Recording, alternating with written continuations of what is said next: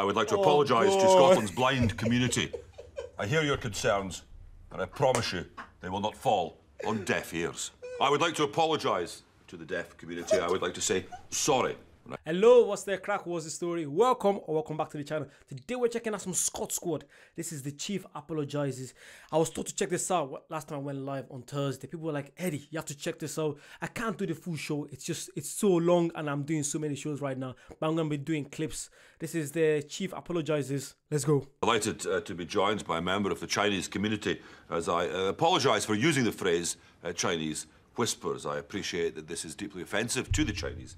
I completely understand. Sorry, is it? It's not offensive. Chinese whispers. Is it? Sorry. And why they went totally mental. I'm delighted to be joined by a mental health campaigner to witness my apology for using the phrase, they've gone mental. I see some of you are surprised that I'm apologising, but gone are the days when getting an apology out of me was like getting a fiver out of an Aberdonian, eh? I would like to apologise to the largest Aberdonian community, the Aberdonians. I do understand. So wait, every time he says something wrong to a group, it's not even wrong.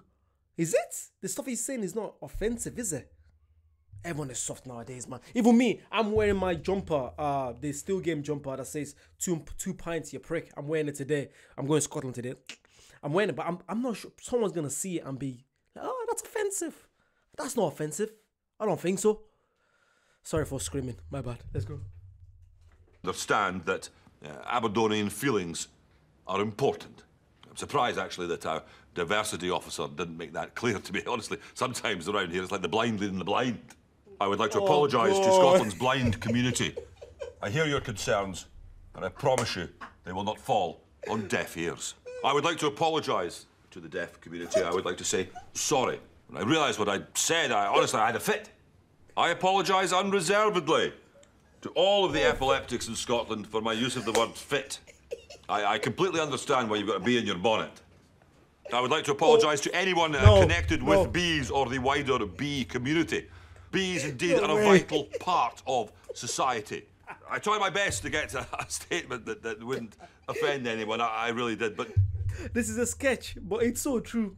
This is how life is right now. Oh, oh God. That's why there's no point apologizing, because you're just gonna be stuck in a loop apologizing to everyone. Oh my God. Do you know when me and my advisors get together, honestly, it's like two bald men fighting over a comb. I would like to apologise to Scotland's bald community, of which I am a member. I would like to apologise and exonerate myself. Chief, I'm sorry. Chief, you're forgiven. I was particularly pleased with my final apology because I could apologise and accept the apology at the same time. I do like to kill two birds with one stone. Oh, another.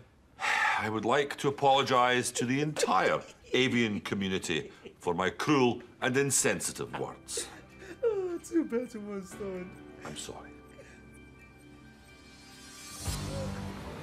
Oh, that was beautiful. That was beautiful. It's a show that I actually would love to watch now, but the fact that I'm dedicating my time on literally two main shows right now, Still Game and Father Ted, and I'm doing a lot of vlogs around the UK, around Scotland, so I just don't have the time to dedicate watching. Like, I'm the kind of person, if I said I'll post on this day, I'd want to post on that day, so I don't want to waste your time thinking, oh yeah, Eddie's not posting.